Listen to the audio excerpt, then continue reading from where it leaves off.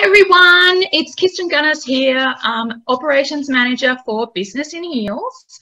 So today I've got the real privilege of introducing you to one of our new ambassadors for Business in Heels. And I'm so excited to be doing this. And I want to introduce you to Michelle Pascoe, who has the nominals of CSP. She is an international speaker. She's an accredited trainer, a researcher, an author, and a podcaster. Boy, Michelle, you must be so very busy. She established her training and mystery shopping company, which is called Optimum Operating Procedures and Services, also known as OOPS or OOPS, in 1994. She's got an unbelievable and undeniable passion for customer service. Michelle combines that customer service scenarios and her experience with that specialised knowledge that she's got to ignite the potential in each and every individual so that they can achieve outstanding results, which is pretty much what a lot of us want to do, but don't always quite get it right, Michelle. Definitely. So I want to ask you a little bit more. Why don't you explain what you do and sort of give us a general overview of sort of, you know, OOPS and how that came to be. So tell us more. Okay. Well, firstly, thank you very much for having me, and welcome to everybody who's watching us live and then in the recording. So I started my business back in 1994, and I celebrated in the month of July 25 years in business, which is, wow. Yeah, and it's been a wonderful 25 years, and it continues to grow year upon year, which is fantastic. Why I started the business, I had two really small children that I was caring for, and I had my mother had always cared for my children, you know, when I was working in the corporate world for many, many years, and therefore when she passed away, I just sort of thought, well, what am I going to do? I can't travel into the city anymore, so I started up OOPS. And it's just grown from there. You know, back then the only thing I could do was type and type really fast. So I thought I will start off a secretarial outsourcing business. Now, thinking what we have today, that everybody's so used to virtual assistants, if you could imagine 25 years ago, me knocking on doors and saying, you know, give me your typing and I will do it, or your little, you know, cassette recorders, you know, for the dictaphone. And I remember those years. Yeah. And then, you know, but it was a real trust thing, and they just couldn't understand how I could do it off-site. So, you know, it was only a few short months, and I kept persevering for that, and I built up a client base, but that's when I got into the training and then the research, and I created my own proprietary software, and, you know, and the story goes on, and I love it. And here you are now. Here I am, yes. Fantastic. So what's been your proudest moment then, or achievement throughout sort of that life of business? Yes. Look, I think, you know, to be honest, just being in business for 25 years and continuing and building the business, but also over that 25 years having some amazing clients. You know, I am very fortunate that some of them have been with me more than a decade, some of them 2 decades, and through my proprietary software I have all their analysis over that time, and that's wonderful, you know, just to grow with their businesses but also be on their personal journey. And you know, achieving this in business, I now have employees, or you know, that range, there's about 70 of them. Wow. Plus, many of them are researchers. Plus, I have my great administration team, including Kate, who you've spoken to and emailed my EA. So, you know, it's not just about being a one-person show, and rest assured, when I first started 25 years ago, I knew there'd be a time that I'd need to employ somebody to help, but I never expected it to grow to this point. And having the researchers is fantastic. And as I said, employees, I don't believe in subcontractors, but then having an admin team that Kate heads up. So, you know, I only got back from Denver on Sunday. Wherever I am in the world speaking at conferences or attending, Kate is looking after everything here, both with the clients and the team, which is fantastic. So I see that as a great achievement. Wonderful. I especially like that growing with your clients. It's being able to sort of not just have your own achievements, actually participate and feel successful about their achievements as they've gone through, and saying that longitudinal approach of being, you know, saying you can sort of stand back and reflect and say, well, I'm actually part of the reason why they've also existed for a long period of time. Yes. Which is quite a great thing to do. It is. So, what would be your defining moment then, Michelle? My defining moment, actually, you know, when you think about it in business, was actually taking that step from doing the external secretarial services, our virtual assistant, as we call it these days, to actually stepping into that training role, because I never thought about training. And it was actually a friend who had travelled into Sydney with me, going to school many years prior to that, who rang me up, who had opened his accountancy firm, and said, I've got a receptionist. I'd love you to come and train her how to answer the telephone, how to manage that front desk. I couldn't think of anybody better. And I'm thinking, I don't know anything about training. So I went off and did a course, and I just loved it. And now, you know, my training covers both the frontline, not just the customer service component, but how do they deal with resilience? Because our customers these days are not as nice as they used to be. No, yeah. That I love. And then, of course, the senior management, both as a, you know, uniting that multi-generational team. How do they get that 18-year-old to tell the 45-year-old what to do, so to speak, but also mentoring them and coaching them on their journey as leaders. So that you know, and it all started from that one phone call saying, could you come and train my, you know, my first receptionist? So it was just pretty cool. And it's really interesting when you sort of look at it from that perspective. You know, I was around in corporate for 25, 30 years, and I started as a junior. And being trained, you know, to do reception, you were the face of the business. And whilst you might be taking calls, you know, I think one of the ladies taught me was very much about having a smile in your voice. Because it needs to be welcoming. You know, you need to, that person when they come into your front of house, no matter which way they enter, has to be, you know, that smile, and it's greeting, and it's warm, and we don't seem to do a lot of that sort of training much anymore. No, you know, and it's a shame, because, you know, when I first started, I would ring up different companies. You know, I'd literally pull up out the front of, you know, large industrial estates and walk in with my business card, or make cold calls, because I used to do a lot of that in the early days. And I'd say, you know, I train on effective telephone techniques, you know, if you're and they go, you know, they'd answer the phone, you know, not even saying the name, let alone the company, and they go, I don't need how to be told how to answer the telephone. And I feel like saying, without tooting my own horn, guess who's in business 25 years later? And you're perhaps yelling at people is not the best way to do it. Because, you know, it was funny. The receptionist usually was the youngest. Yes.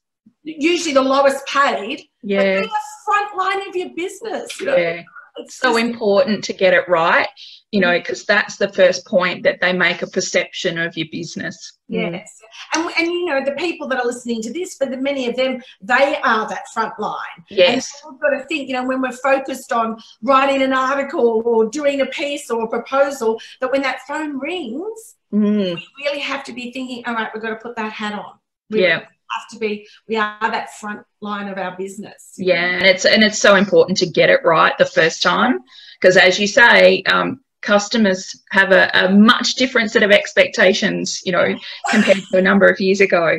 That's right. So, Michelle, what are you most passionate then about with making a difference? What's the thing that you want to be sort of, you know, when people sort of talk about you, or, you know, what do you want to be most known for? Look, the most important thing to me that I've been able to share over these years is giving people an opportunity to see that there is a choice, that they do have a choice, that they are in control. You know, for many people, they think that their lives are controlled by others, and sometimes it can appear that way, but it's getting to see that there is an opportunity for them to choose the life that they want, not the life that others are choosing for them. And you know, when I've said about these 25 years, not only have I been on the journey with the client, with the company and the business, but it's been the journey of so many young guys and girls. You know, I deal a lot with the hospitality industry. So you think back 2 decades, and they were cleaning ashtrays and carrying the line of glasses. And now they're CEOs, and they've taken me on this journey. And it doesn't matter where they are on that ladder, whether they've reached the top or they're on that first rung, but they love what they're doing.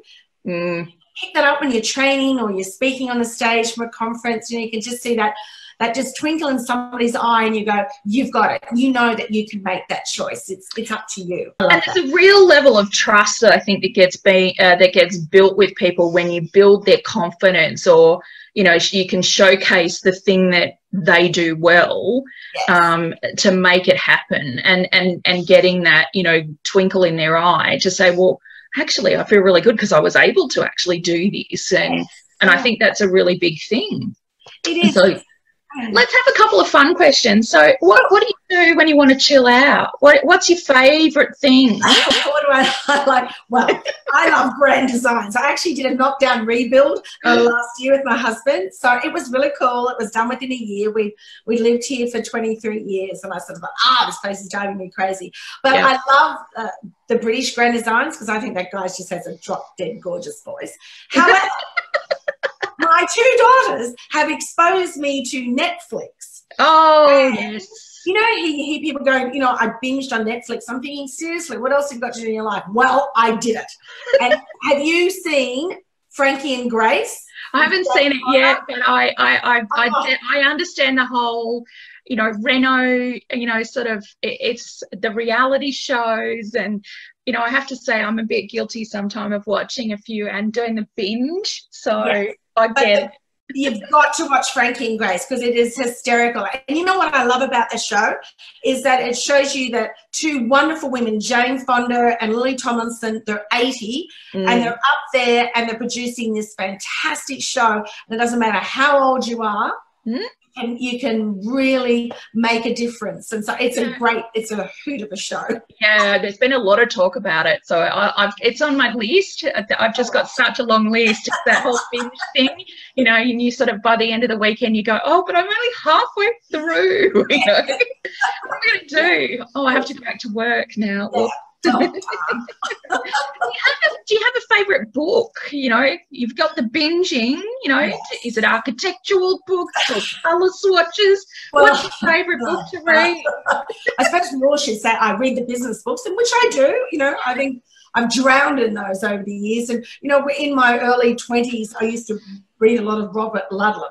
I like those. Yep. But recently I've really got into Kate Morton. She's a fantastic Australian author from Queensland. And I've read all her books, and you've really got to think about it when you read it because she goes between 2 different centuries or 2 different decades. So the last one that I read was The Clockmaker's Daughter. Very, very different. And you can't sort of just pick it up, frivolously and read it for like 2 minutes. You've really got to because you don't know where you are, and that's got a lot of components to it. So it's good. That might be one for my next long haul flight, maybe. Yes, perfect for that. Yes. So you've heard it from Michelle, Clockmaker's Daughter, perhaps, while you're sitting on a lounge or, soaking up by the pool over your Christmas holiday. With a cocktail or 2 being delivered might be the good thing. Sounds like a plan. That segues nicely to my next fun question. So what's your favourite beverage then that you might have when you're reading? When I'm reading without dripping ice all over me. I have gotten into the Moscow Mule. I quite enjoy. Oh, yes, I like my vodka in those lovely little copper tankards. But I'm a girl and I will not refuse a bubbly. Oh, right, yes. Well, most women are good with a bubbly. It's one of those things, heals, bubbles, and just a general good conversation and having a great time. That's right. Cheeses and cheese, yes. Cheese grows as we get older. It gets better. Cheese. Yes, I never used to like that smelly blue vein, but I'm really into it now. I don't mind a gorgonzola, but in a pasta meal. I'm still not quite at the point of a blue vein on a cracker. Sort of quite can't do that yet. Or swing it with a mouthful of champagne in it. Just put the two together and it'll be fine. If it's a good champagne, it'll knock it over well.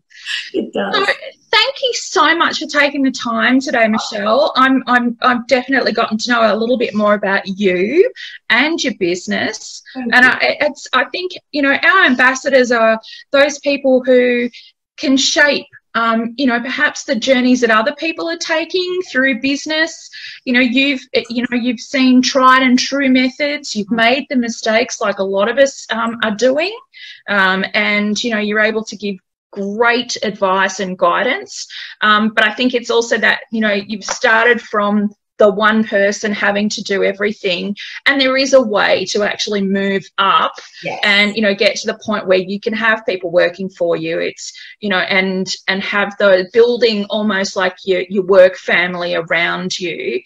And it comes from having that idea and then the forethought, and also, you know, tapping into really great people like yourself. Yes. To be able to move forward. And so, you know, it's great to have you join our ambassador group, and we're so excited. And for those of you as part of the Business in Heels community, please welcome Michelle, and feel free to reach out and perhaps ask a question as part of our Facebook groups. And I'm sure that you'll see Michelle more at some of our other events. And we'd love to hear, you know, sort of questions from you, perhaps to Michelle, and we look forward to having her as part of our team, giving all of us some great advice on, you know, different parts of running a business. So thank you so much, Michelle, and I look forward to learning more about some of those other books that you might have. So. Perfect, Kristen. Well, take care, and I wish everybody the best in their business. You know what? As long as you love what you're doing, that's the most important thing. And don't listen to those naysayers or that inner self-critic. That's right. Yeah. Well done.